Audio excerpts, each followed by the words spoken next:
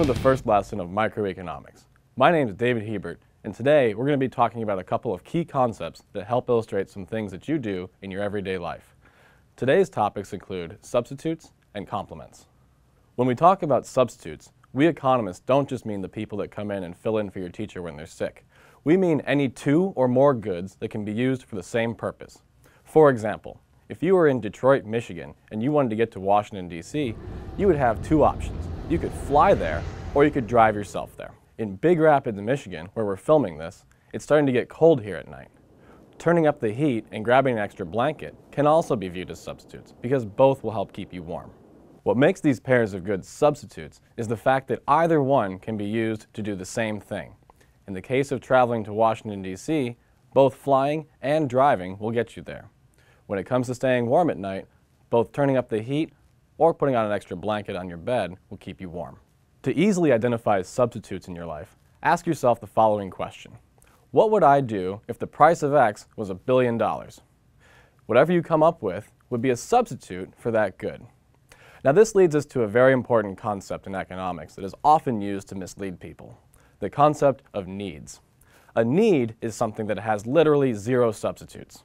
Ask yourself this, can you think of anything that has literally zero substitutes? Some of your teachers might say that you need to read your textbook in order to pass the exam. But is that really true? Of course not.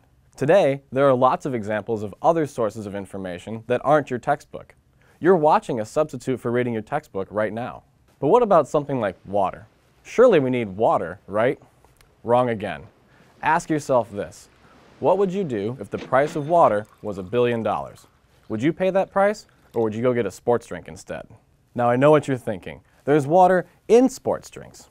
So have I been beaten? Not just yet.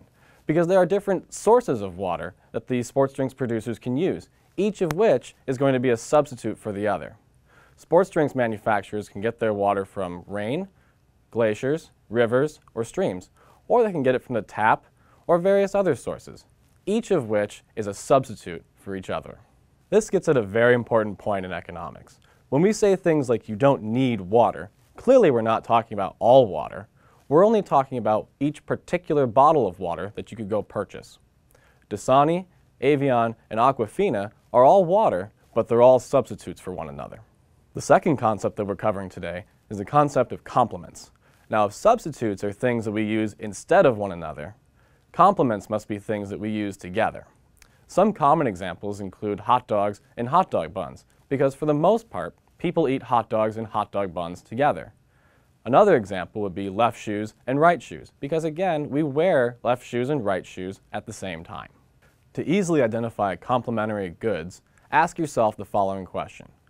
If I had more of X, what else would I want in order to fully enjoy X? Whatever goods you come up with would be a complement to X. For example, if I gave you a pack of hot dogs, would you also want a pack of hot dog buns? My guess is yes. Or what about if I gave you one left shoe? You'd be able to make one heck of a fashion statement wearing two different shoes, but my guess is you'd be happier with the right shoe too. Let's do a few more examples. Are coffee and creamer complements or substitutes? For most people, these are going to be complementary goods because it's difficult to imagine someone sitting down and enjoying a cup of creamer in the morning, but we can easily imagine someone using coffee and creamer together. What about Domino's and Papa John's? Are these things substitutes or complements? If you had more Papa John's, would you also want more Domino's pizza in order to fully enjoy the Papa John's? Probably not. But if the price of Domino's were to go up to $1 billion, would you consume more Papa John's pizza? My guess is yes. These goods must be substitutes then. To give you a little bit of a preview for the next lesson, ask yourself the following question. What would happen to your willingness to purchase hamburger buns if the price of hamburger patties were 10 times higher? Would you want to purchase more, fewer, or the same number of hamburger buns? If you answered fewer, you're well on your way to becoming a good economist.